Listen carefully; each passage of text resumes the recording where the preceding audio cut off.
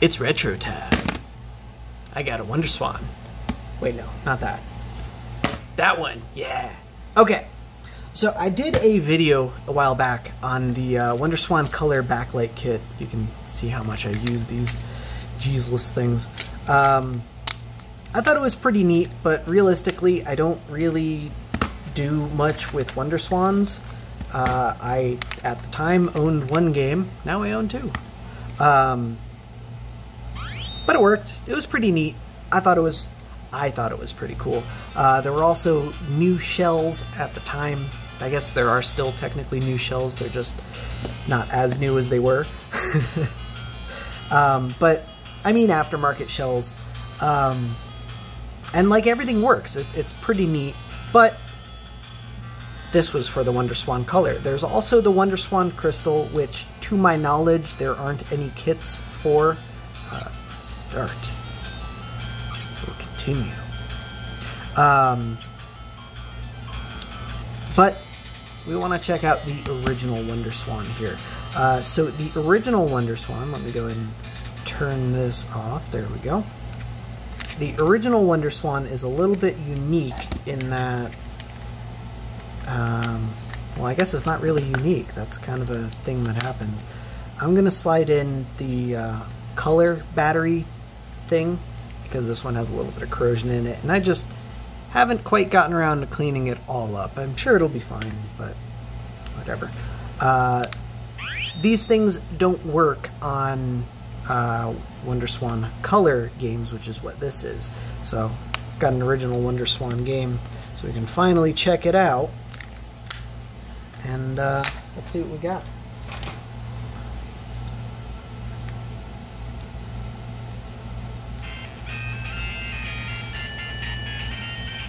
So yeah, as you can see, the original screens on this is original screens on these things are not great at all.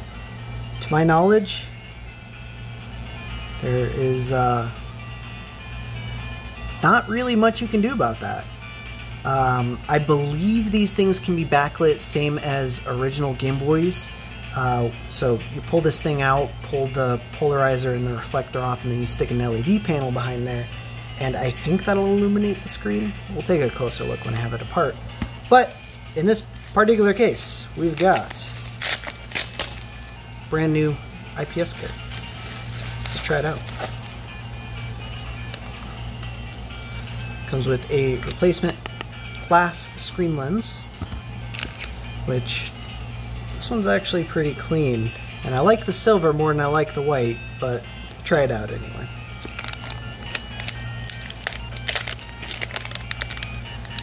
And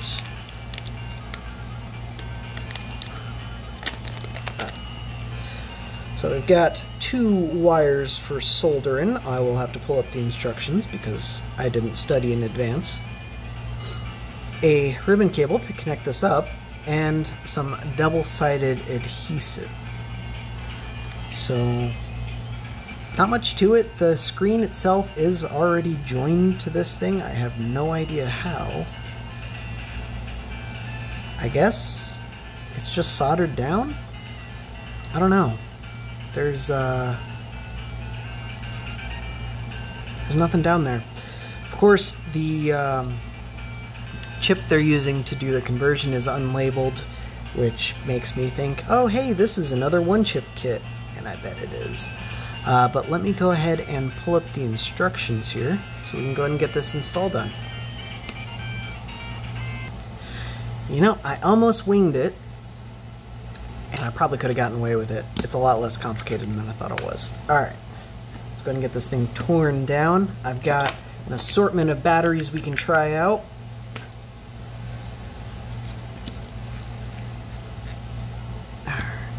This thing takes a, it's a proprietary driver, or a proprietary screw, except that you could just use a Torx bit on it. I have no idea what size. I've had this tool stuck to my soldering thing since I did the video on the Wonderswan color.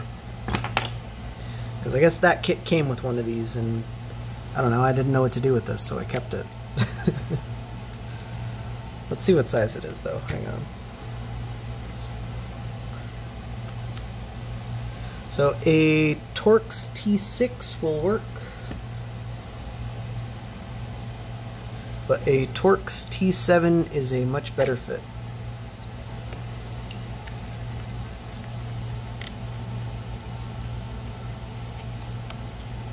Not that you should be putting enough torque on these things to strip them, but better fitting driver is always the better choice.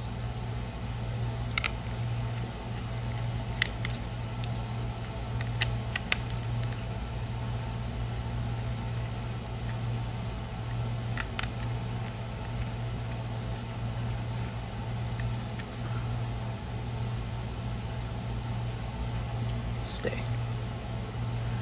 And then I think this comes off with a snap. I haven't had one of the original Wonderswans apart, but I'm guessing it comes apart much like the color. Oh yeah, there's a little snap fit right there and there, or you can just hinge it off.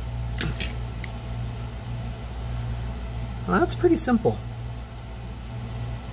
Just like Game Boys, they've got this separate DC-DC board, except on the Game Boy, those are, well, Game Boy Color in this case, they're soldered on with header pins, whereas this is board mount. That's pretty neat. Ooh, before we continue, I'm gonna shove my game in here. Felt like something was in there. Let's get some power usage numbers, huh? I know this thing is going to be a battery hog just by the fact that it comes with 2 wires that you need to solder straight to the battery. And I know that Wonderswans are known for their exceptional battery life. Is that the right one? Nope. We don't need the dongle for this one. Okay.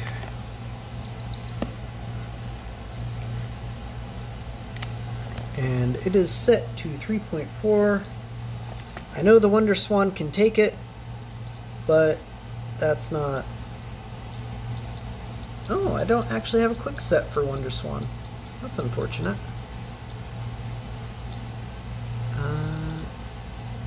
Modify.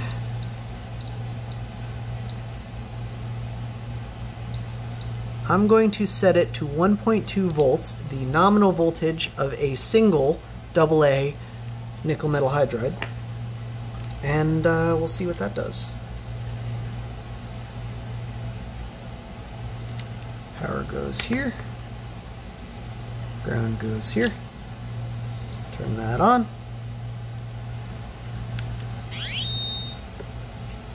And it boots up just fine, as expected. I'm not going to touch the sound, just going to leave it where it is. I think it's already at the max anyway. Oh, well now it is. Alright, so on the main menu, at 1.2 volts, this thing is pulling, what is that, 75 to 77 milliamps, which is all of nothing. This is half what a Game Boy pulls. Probably even less. Close to a third. So out of a single AA, what, you probably get like 20 hours out of this thing stock. At least. That's pretty neat. But let's try out the backlight kit. I bet we get much worse battery afterwards.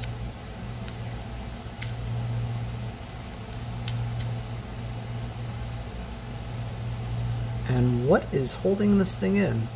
Because I don't see any screws from here. Oh, it's just sticky. I'll pop that out.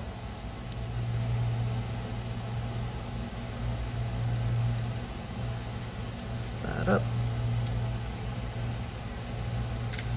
And then it just comes out. Yeah, it's just sticky. Like, I don't know if it's stuck down. These little pads didn't feel adhesive. I think this thing just saw water at some point. But easy peasy. Screen comes out pretty similarly to how Game Boy does. Just go ahead and give that a little twist.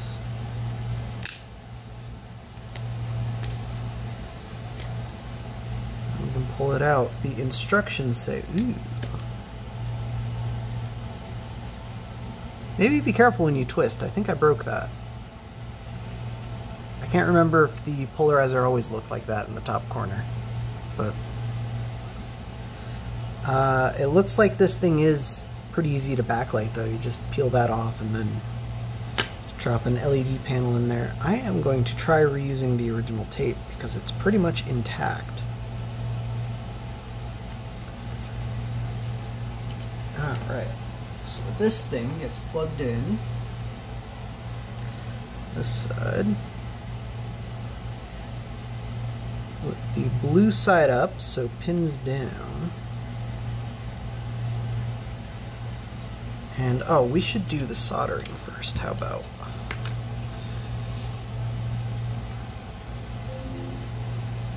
Got 2 wires.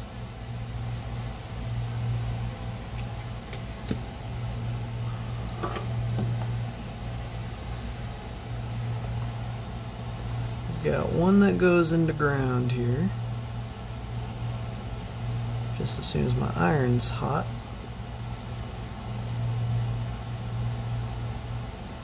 I think we need to bump the heat up for that. There's a ground.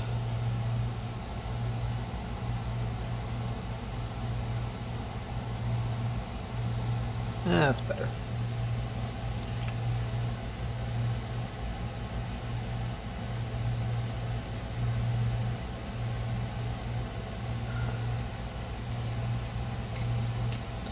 Ground.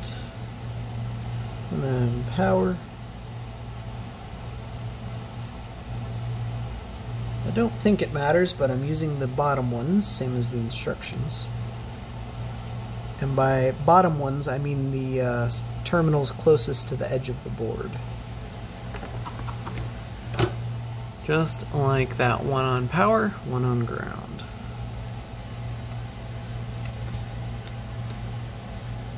Oh, and I hate that they've done this. Because this board is on the screen, you have to be real careful soldering this up. Ah.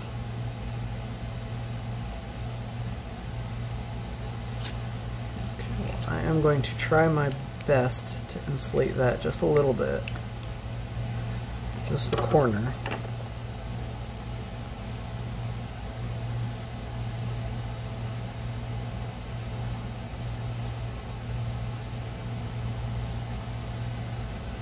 Solder ground to ground, bat to bat.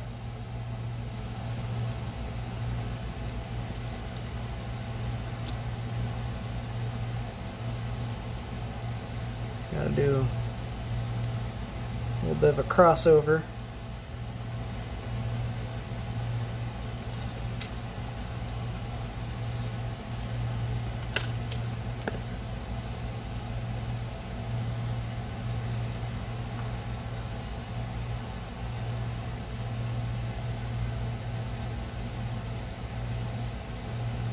Easy.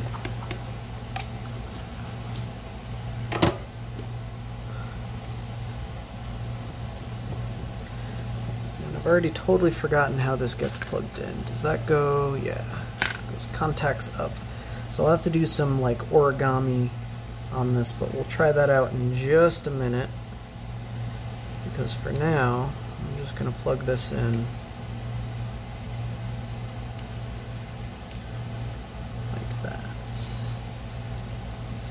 Oh, but I'm gonna have to origami that just so the cart clears so we can test it out.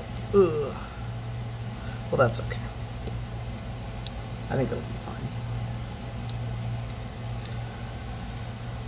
Alright. We're almost done. Believe it or not. Easy peasy. Ooh, and I left that on. I wasn't supposed to leave that on. But I did. around here.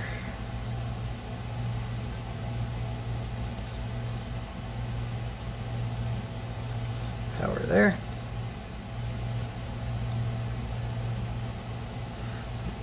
I'm just going to hold that up to make sure it's nice and insulated.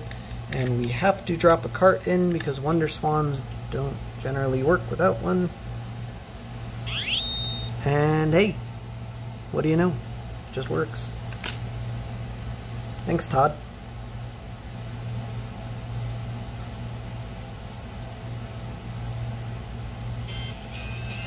And in that same main menu, with the same volume, on the same game, and on the same Wonderswan, at 1.2 volts, it is pulling, what is that, 230 to 294 milliamps. So average, we'll just call that 250. So from 78 to 250 milliamps, that is, that's a lot. That's going to be, what, like 3 times power usage? Which means if you were getting 20 hours out of a single battery, you're now going to get 7? Not great. Napkin math. Efficiency, of course, is going to be different depending on which type battery you're using, like nickel metal hydride versus alkaline versus like one of these constant voltage lithium batteries. I don't know which way the Wonderswan swings, but I'm guessing higher voltage is generally more efficient because a lot of other consoles are that way. Let's see what this touch sensor does. Ooh, this does color palettes, which is nice because this is not a color console. This thing just does black and white. And then there was actually another touch sensor, but there's nothing wired up to it. Let's see if it does anything.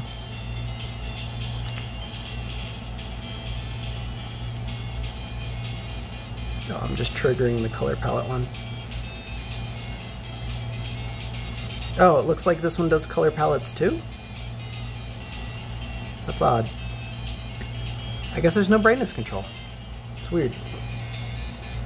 I don't see wires for that either. Oh, does it use the contrast? Oh, it does use the contrast wheel. Ah, clever. Clever, clever. So at low brightness, this thing is pulling 234, same low, to 255 milliamps, 275 milliamps. At max brightness, it is pulling 314 to 336 milliamps. So there is a bit of a difference. I like that they use the contrast wheel. That's nice. Alright, let's get that out of there. And let's finish the install, I guess. So we're going to pop this lens out. I shouldn't just put my fingers against the back of it, because now it's never going to be clean, but knowing me, I was never going to clean it anyway.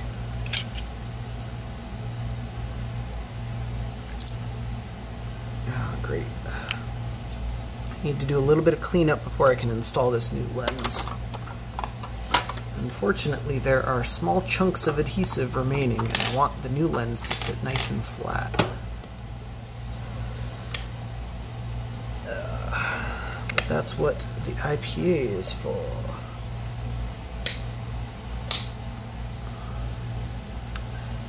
Quick tangent while I'm doing this. Don't ever use any liquid cleaners on any LCD with an internal backlight. Ever. Never, never, never. You can use liquid and apply it to a cloth or maybe even a cotton swab.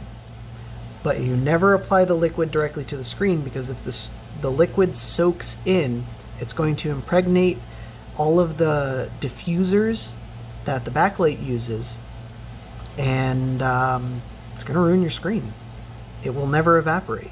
Even if your screen still works, you're always going to have these weird, like, blotchy artifacts all over the backlight, and it's just not going to look good. And you're going to hate yourself, and for a kit like this, that means you're out the kit. For a lot of other kits, and Game Boy stuff in particular, you can usually get the screen separately, but I don't imagine the volumes on this kit are high enough that it's worthwhile to even stock separate screens. And even if it were, this screen and the board it's connected to are married, so with this kit you're SOL if that happens, unfortunately. And of course I have a video on that too. Two, actually. One just for cleaning and the other I straight demoed what happens. I ruined a screen in that video. Oh no. Need a little bit more.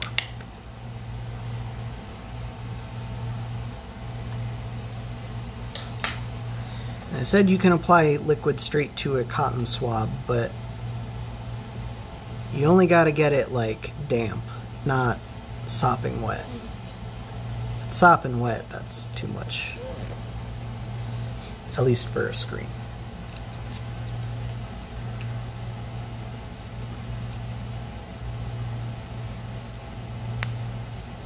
Get that middle out. I like to save these. It's a good bit of double-sided adhesive.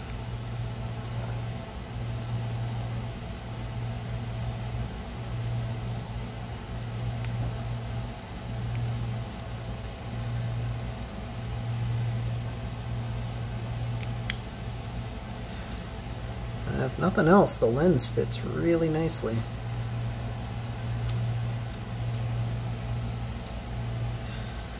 Alright, so the instructions state that we want to get these buttons back in there before I lose them. The instructions state that we want to remove the old tape and replace it with with the new tape that it comes with. But I'm going to try and get away with using the original tape because it came out pretty damn clean. I don't expect that everyone's gonna have that experience, but if you get as lucky as I did, you know, go for it, I guess. Let's flip that over. And, ooh, how does this need to be positioned? Let's find out. Okay, so this is totally awkward. I wish I hadn't peeled that off yet. I'm gonna unplug this so that I can flip that back. And then this, we want to align with the bottom left corner. And then just stick it down.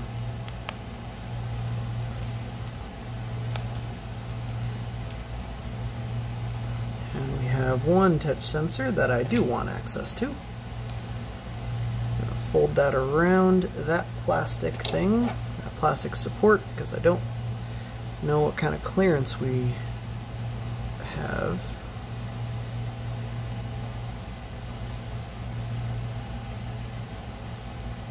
And I'm going to stick it right on the front, right there.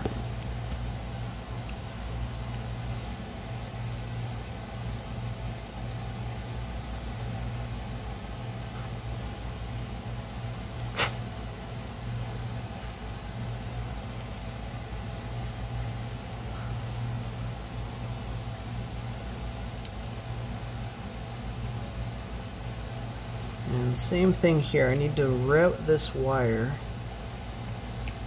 down and through the controls. And by through, I just mean under. Just want to put it under that membrane so there's plenty of slack. And as soon as I lift it up, it pops right out. That's okay.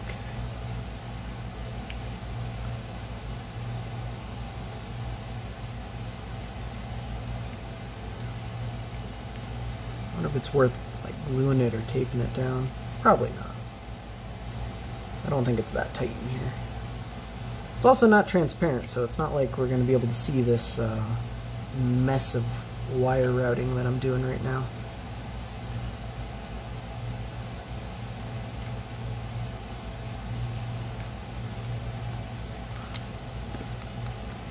Alright, that just seats just like that.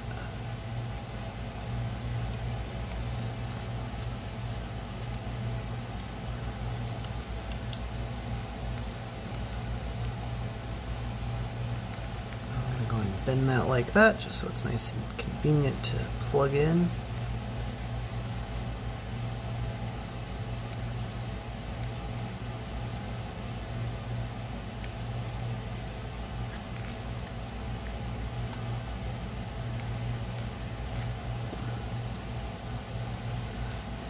And we need a power switch, don't we?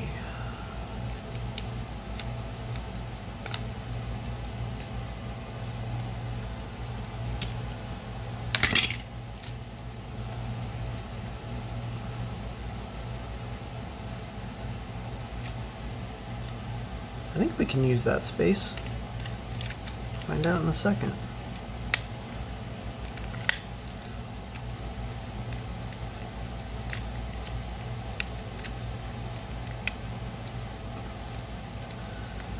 What the heck?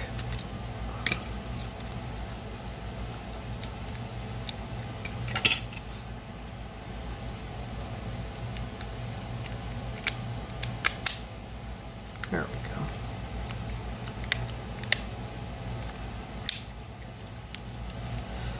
Yeah, be careful with your routing.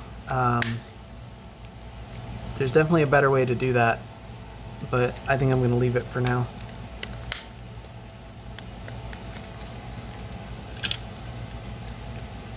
There are no aftermarket shells available for the Wonderswan Classic.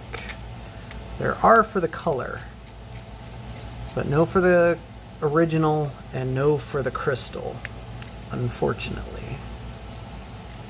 So, if yours is in pretty bad condition, sorry about your bad luck.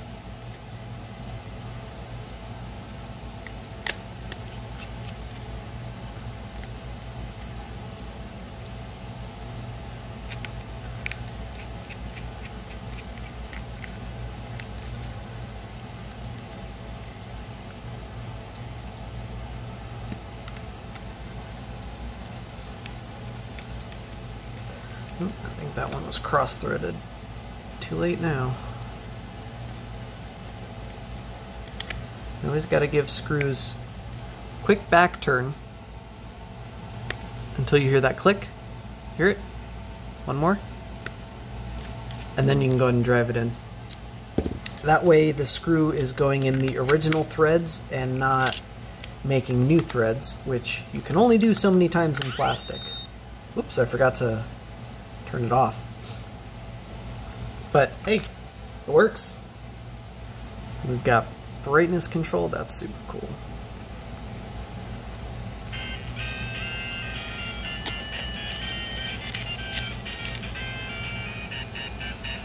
Oh, there's some scuffs on the inside of that.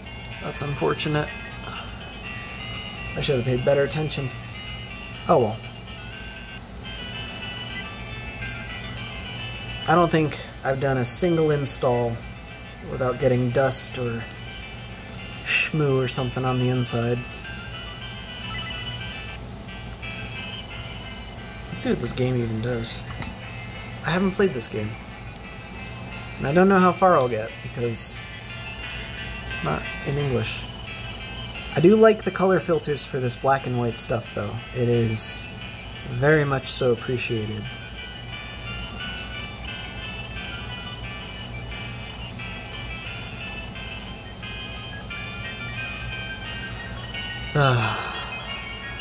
I love games with a story in a language I don't understand.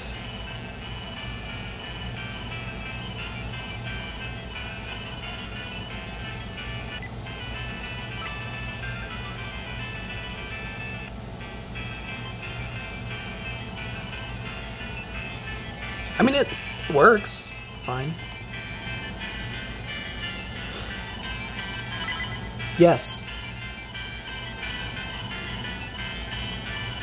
I don't know what I just said yes to, but I said yes. That was maximum brightness, by the way. It's not a very bright screen, but single AA. Don't think that can be helped. Oh, this looks like a name input. Thank goodness that worked.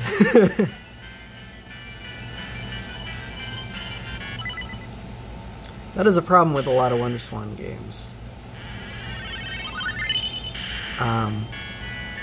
This is a Japanese domestic market console, which means pretty much all of the games are in Japanese.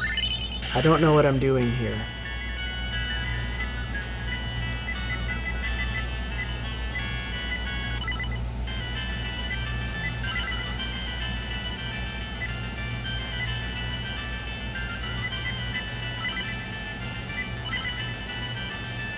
This is pretty cool. I'll have to play with this game and see what's going on. Unfortunately, this is also the only game I have for this. Like I said, the other game, which I understand even less, is a color-only game, and it does not work in the classic Wonderswan. As you can see by this error message that I don't comprehend, but since the buttons don't do anything, it's pretty easy to guess what that is. Google Translate would also help, but it says Wonderswan color on the cart, so I don't think it's that ambiguous. Unlike Game Boys, the Wonderswan carts are not keyed, so there's nothing preventing you from just plugging in an incompatible cart.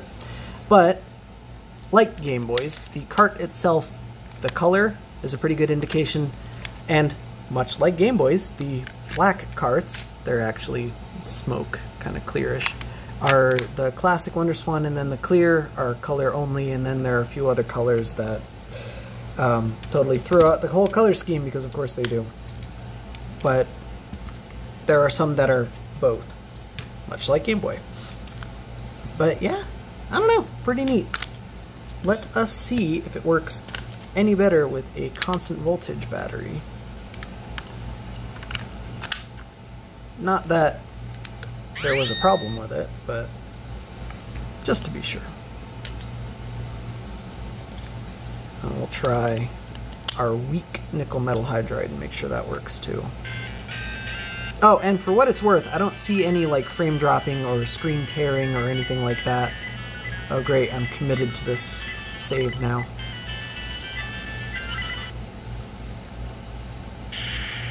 But we have, ooh, that's interesting. We have a filter that mostly colorizes this. Probably in the same way that original Game Boy games were colorized. Oh, there we go. I can actually move around. Go to area 2. That is to say, these colors don't correspond with anything that the game is actually telling us about. It's just making a best guess based off of the specific shade of gray. But otherwise, oh, there's another one. But otherwise, this is probably what we'd expect the screen to look like if we could see that original screen a little bit better. Actually, let's go back there just so we have the comparison. Oh. So we also have the red one, which is probably where I'd leave it. I like that. Green one, I guess, a little bit original Game Boy reminiscent. Blue, purple. No, that's the original Game Boy one. Excuse me. And then I guess it's appropriate that we have a Ava-themed color scheme. Almost. We'll just disregard that blue and pretend it's orange. And then this horrifying vaporwave color scheme with cyan and purple. But yeah, that's it. Not too much.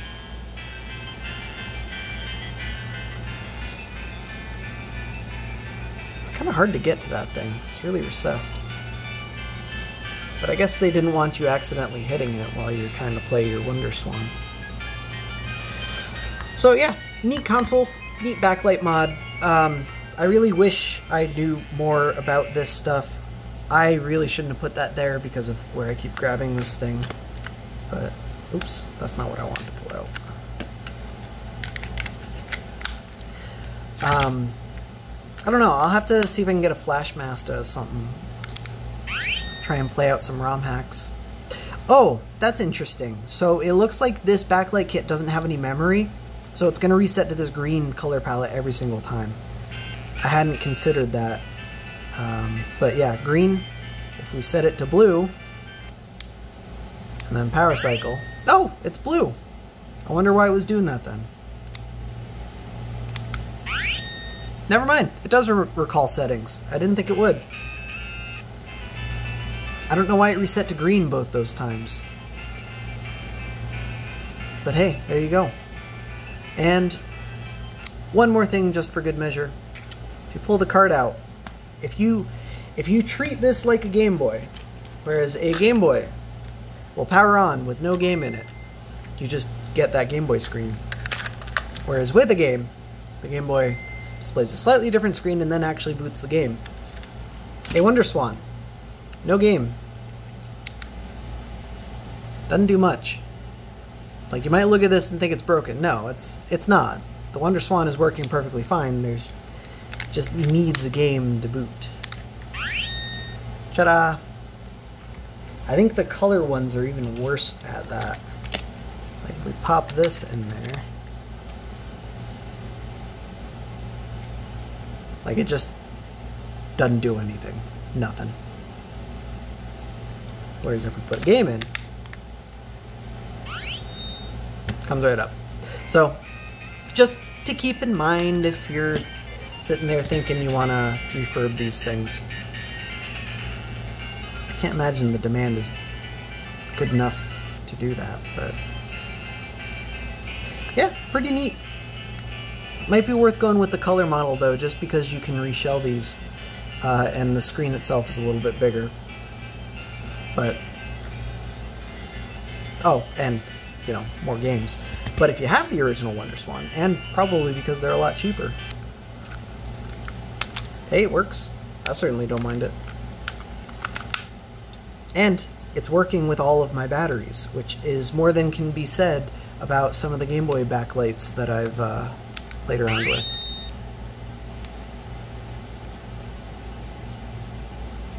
So yeah, sorry, I don't have any like artificial benchmarks to throw at this thing. I don't even have any games I can sit here and play and say, oh yeah, this is so much better. I can look at it and go, oh yeah, this is so much better, but I can't really prove it aside from booting this game up and running through the same few title sequences because I have no idea what's going on. I'll have to sit here with Google Translate and try and translate most of these menus. This is almost definitely new game and continue, but I don't know what I'm doing here. I don't know what all that story that I just skipped past was. I don't know what those two options are. That's probably exit. I have no idea what that is.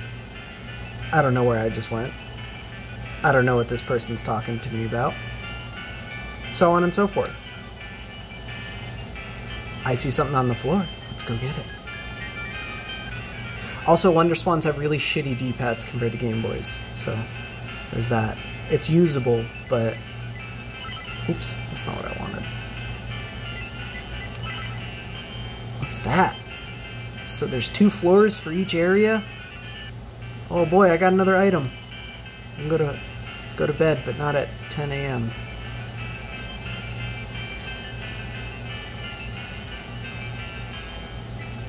Sound still works as normal. It's a little headphone dongle we can get for these things.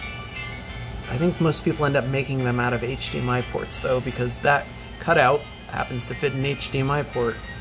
And the pin pitch is a multiple of what HDMI uses, so it's close enough. Not ideal.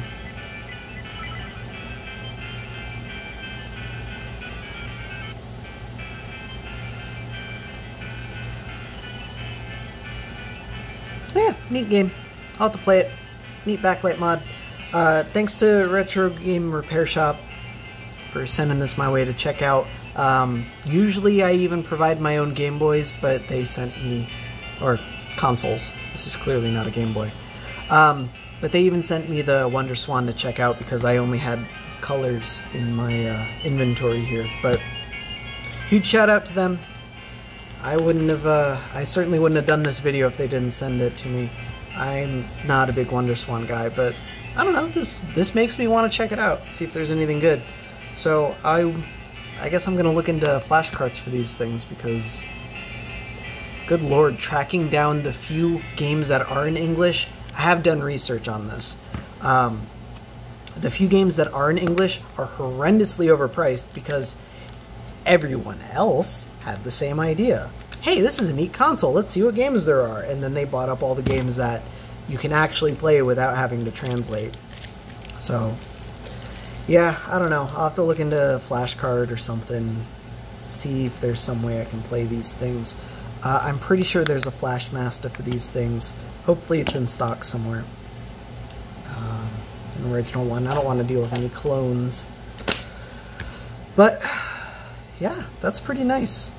And I like that the lens fits pretty well. Usually with stuff that complicated of a cutout, you know, it's not just a square. Yeah, there's a little bit of a gap here and there, but it's way better than a lot of the Game Boy Advance ones. Anyway, that's all I've got. I will go ahead and shoot a link in the description if you want to check this out. Retro Game Repair Shop has them. They're not too not too bad when it comes to price, especially if you've already got a Wonderswan and are looking at buying any games for the freaking thing. Holy crap, aside from like the random shovelware, games start at like 80 bucks. Like I said, they're not that common, and all of the playable, like in English, or at least not in Japanese games, are a little bit up there. And the fact that this was only released in Japan certainly does not help things, because now you gotta import everything, or pay someone who already imported it. Yeah.